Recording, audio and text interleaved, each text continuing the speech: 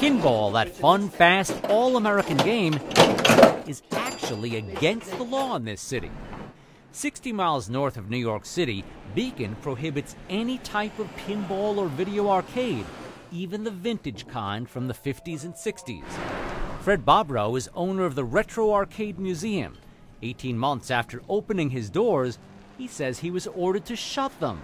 It turns out that they were able to prevent me from operating by enforcing an arcane law that bans pinballs in the town of Beacon, pinball arcades, and the fine is $1,000 a day or jail. Beacon isn't the only city to have outlawed pinball. Believe it or not, the game was banned from the early 1940s to the mid-70s in most of America's big cities, including New York, Los Angeles, and Chicago.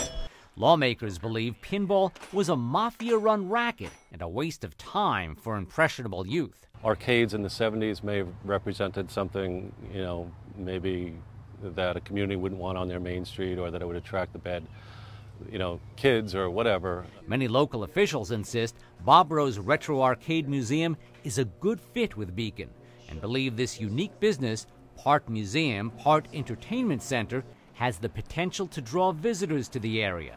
For the past 2 months, the Beacon City Council has been considering a change in the law. The legislative process really does take its time, and councils really look very closely at all of the letters of the law and look ahead to the future. It's a process that usually can't be done very quickly because we want to do it right rather than do it right away. But movement to rewrite the law has been slow and could come too late to save this pinball wizard and his business. Town is on their own timeline that doesn't coincide with business. Business, you have to be open every day. I'm shutting this machine off. Alan Chernoff, CNN.